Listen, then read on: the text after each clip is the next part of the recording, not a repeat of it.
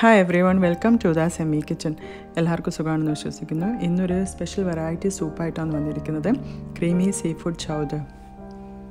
കുട്ടികൾക്കൊക്കെ ഒരുപാട് ഇഷ്ടപ്പെടുന്ന ഒരു സീഫുഡ് റെസിപ്പിയാണ് ഇത്. മാത്രമല്ല വലിയവർക്കും നല്ല ടേസ്റ്റ് ഉണ്ട്. അപ്പോൾ ഇതിൽ ഞാനൊന്നും മാഗി സ്റ്റോക്കൊന്നും യൂസ് ചെയ്യുന്നില്ല. ഇതിൽ തന്നെ ഉണ്ടാക്കുന്ന ഒരു സ്റ്റോക്ക് കൊണ്ട് തയ്യാറാക്കുന്നതാണ്.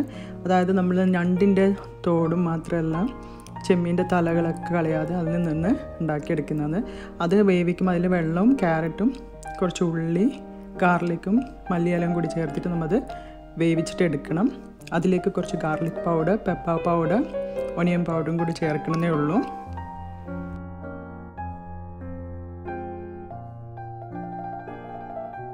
ഇത് നമുക്ക് നോർമൽ മാഗി ചിക്കൻ സ്റ്റോക്ക് കൊണ്ട് തയ്യാറാക്കാം, ഇല്ലെങ്കിൽ സീ ഫുഡ് സ്റ്റോക്ക് കൊണ്ട് ഉണ്ടാക്കാം. പക്ഷേ ഞാൻ അതൊന്നും യൂസ് ചെയ്യുന്നില്ല. ഞാൻ ഇതിൻ്റെ സ്കിന്നൊക്കെ വെച്ചിട്ട് തന്നെ തയ്യാറാക്കിയ സൂപ്പിൻ്റെ സ്റ്റോക്കാണ്.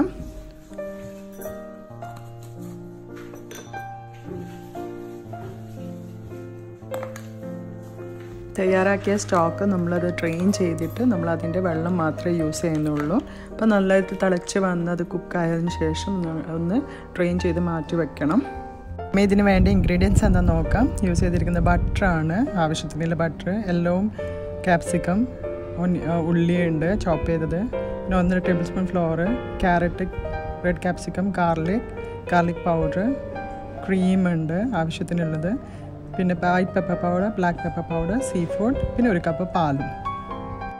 നല്ല ചൂടുള്ള പാനിൽ ബട്ടർ ഇട്ടിട്ട് അതിലേക്ക് ചോപ്പ് ചെയ്ത് ഗാർലിക് ഇടാം, ഒണിയൻ ഇടാം, പിന്നെ നമ്മൾ ക്യാരറ്റും കൂടി ഇട്ടിട്ട് നന്നായിട്ട് വഴറ്റി അതിന് ശേഷം സീ ഫുഡെല്ലാം ഇട്ടാൽ. ഞാൻ ഇവിടെ യൂസ് ചെയ്തിരിക്കുന്നത് സീ ഫുഡാണെങ്കിൽ ഞണ്ട്, പിന്നെ ചെമ്മീനുണ്ട്, പിന്നെ ഫിഷ് ഫില്ലേ ഉണ്ട്,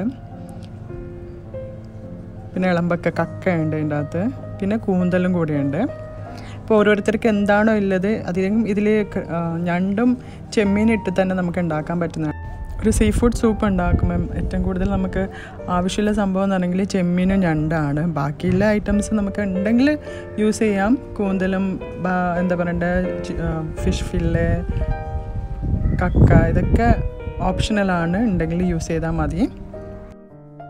ഇതിലേക്ക് നമ്മൾ നേരത്തെ വേവിച്ച, അതായത് ഇതിൻ്റെ സീ ഫുഡിൻ്റെ ഓടും ചെമ്മീൻ്റെ തലയുടെയൊക്കെ കൂട്ടിയിട്ടുള്ള ആ സ്റ്റോക്കിൻ്റെ അകത്ത് ചേർക്കാം. അപ്പോൾ നന്നായിട്ട് ഇതിൽ തന്നെ നമ്മൾ കുക്ക് ചെയ്തെടുക്കണം.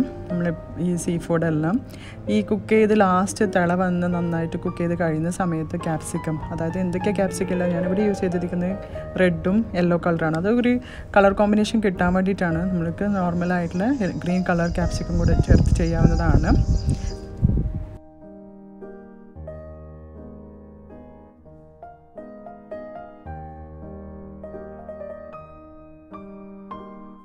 നന്നായിട്ട് കുക്കായി വന്നെങ്കിൽ നമുക്കത് മാറ്റി വയ്ക്കാം. ഇനി ഇതിന് വേണ്ട ക്രീമാണ് തയ്യാറാക്കേണ്ടത്. അത് വൈറ്റ് സോസാണ് തയ്യാറാക്കുന്നത്. അപ്പോൾ വൈറ്റ് സോസ് തയ്യാറാക്കാൻ എന്തൊക്കെ വേണം നമുക്ക് നോക്കാം. ഇത് വേറൊരു ചൂട് പാനിൽ അതിലേക്ക് നമുക്ക് ബട്ടർ ഇടാം. ഇപ്പം നേരത്തെ പറഞ്ഞ 1.5 ടേബിൾ സ്പൂണ് മൈദമാവും കൂടി ചേർത്ത് നന്നായിട്ടിത് മിക്സ് ചെയ്ത് കൊടുക്കാം.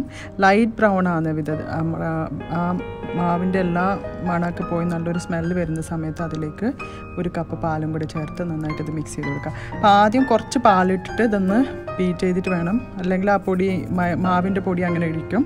അപ്പോൾ അതിന് ശേഷം ഫുൾ പാലും കൂടി ചേർത്ത് നന്നായിട്ടിത് ബോയിൽ ചെയ്തെടുക്കാം.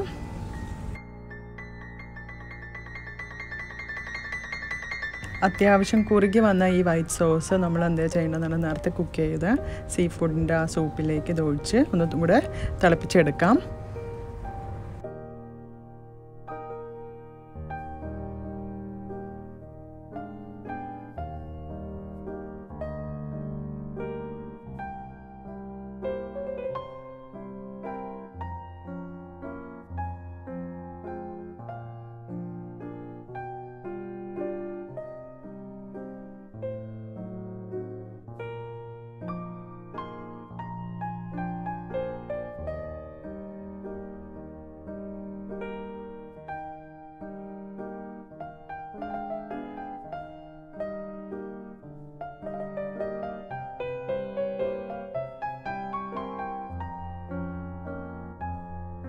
ഇതിനാവശ്യമുള്ള ഉപ്പ്, ഗാർലിക് പൗഡറും പെപ്പർ പൗഡറും കൂടി ചേർക്കാം.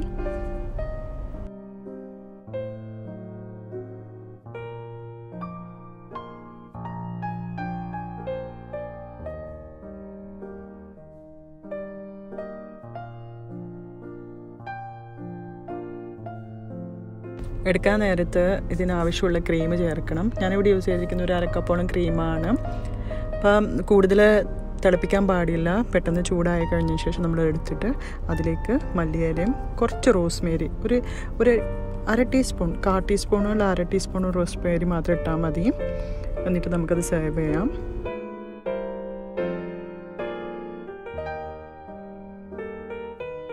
നല്ല ടേസ്റ്റുള്ള റെസിപ്പിയാണ്. കുട്ടികൾക്കും അതുപോലെ വലിയവർക്കും ഒരുപാട് ഇഷ്ടപ്പെടുന്ന റെസിപ്പിയാണ്. നിങ്ങളെല്ലാവരും ഇത് ട്രൈ ചെയ്ത് നോക്കി അതിൻ്റെ കമൻറ്റ്സും ഫീഡ്ബാക്സും എഴുതി അറിയിക്കണം. നിങ്ങൾക്ക് എന്തെങ്കിലും ഡൗട്ട്സ് ഉണ്ടെങ്കിൽ കമൻറ്റ് ബോക്സിൽ എഴുതാം. നിങ്ങളാരും എൻ്റെ ചാനൽ സബ്സ്ക്രൈബ് ചെയ്തില്ലെങ്കിൽ സബ്സ്ക്രൈബ് ചെയ്യും. മാത്രമല്ല ബെൽ ബട്ടണും കൂടെ അമർത്താൻ, എന്നാലും പുതിയ റെസിപ്പീസ് അപ്ലോഡ് ചെയ്യുമ്പോൾ കാണാൻ പറ്റുള്ളൂ. ഇൻഷാല്ലാ ഇനി പുതിയ റെസിപ്പിയുമായിട്ട് കാണാം. Thank you.